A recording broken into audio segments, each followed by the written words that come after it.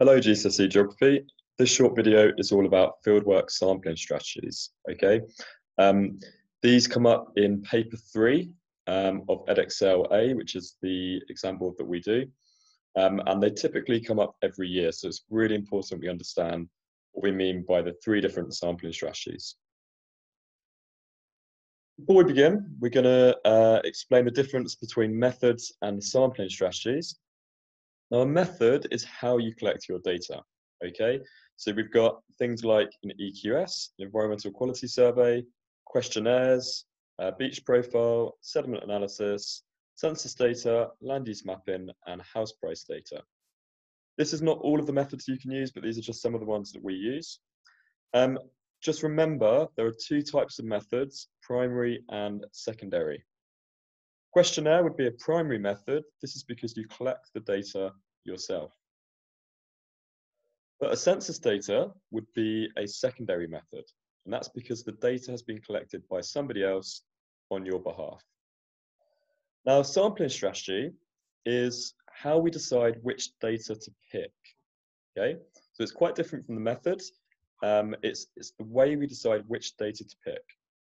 So, for example, with your questionnaires, with the questionnaires, how are you going to decide who you speak to? Or for example, with the beach profile, how are you going to know where to go on the beach? And that's where these 3 come into play. We've got 3 different sampling strategies. These are the only 3 you need to know about: random, systematic, and stratified. Okay, let's begin with random sampling. The key thing about random sampling is that everybody has an equal opportunity of being picked.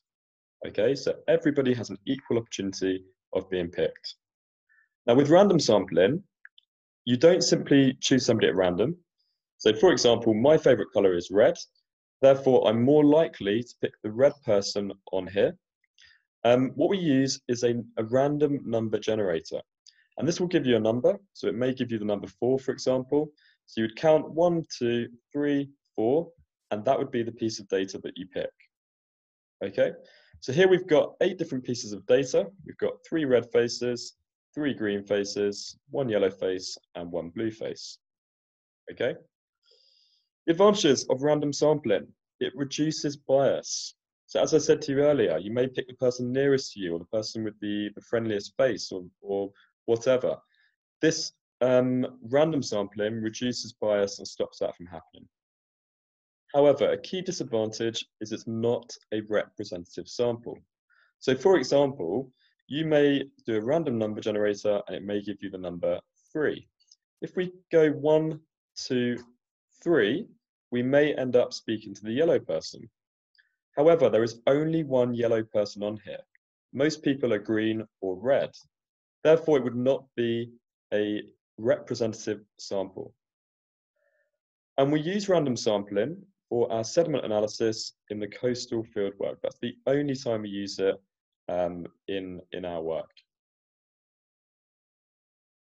Okay, systematic sampling. Now, systematic sampling is fairly easy to do.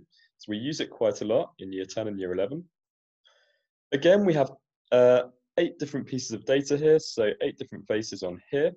Now, the key thing about systematic sampling is that we use intervals. So we collect the data at intervals. This could be based on time. So for example, you may choose to pick your data every 2 minutes. It could be based on distance. So for example, you may decide to stop every 200 meters along a road and collect your data there. So there's lots of different ways we can use systematic sampling. As an example here, we're going to pick every second person. So you can see the yellow person's picked, the green person, the red person, and the blue person. So we've ignored these people here, and we picked every second person. Now, the good thing about systematic sampling is it's very quick and easy to do. So you can turn up at a location, and you can do your systematic sample very quickly and set it up very easily. However, the key disadvantage is that you may miss data between the intervals.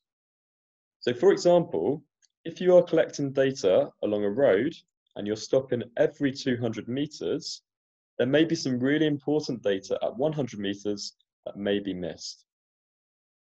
Similarly here, the red person may have some really important data that we want, but that person gets missed because we're only picking every second person.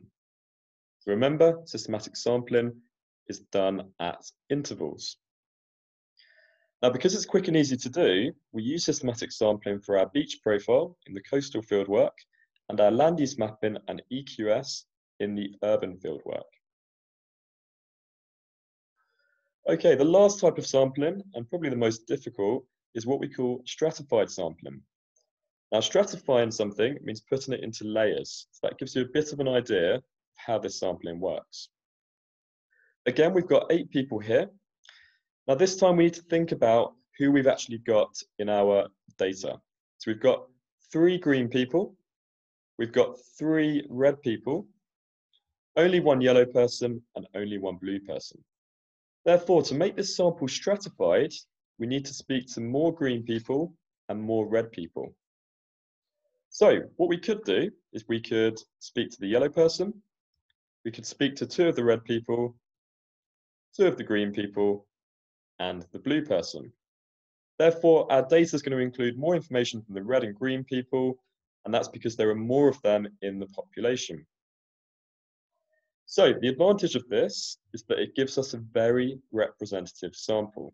Okay, it tells you about the realistic population that you're looking at. But the disadvantage of this is it's very time consuming, and that's because you have to do some research before you begin your investigation. Now, we use this for our questionnaires in the urban fieldwork when we went to King's Cross. And you may remember that we looked at age and ethnicity as a way of making our sample more stratified for King's Cross.